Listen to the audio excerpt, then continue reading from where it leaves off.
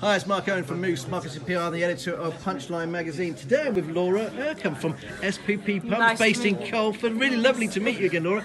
Can you tell us, please, what does SPP Pumps pump? It's too many P's. It's easy there. for you to say. Easy for you. Tell us about the company in a snatch. Well, we're based in Colford, tucked away in the Forest of Dean, and we manufacture pumping solutions globally. So we protect some of the biggest names of places, so the Shard, the Channel Tunnel and Heathrow at Terminal 5, and we do it all out of Colford with superb engineering and quality people and products. And today here we are at Gloucester College and the presentation today as well, and I believe you're looking for some apprentices, very important to you. Yes, absolutely. Apprentices are crucial to our business.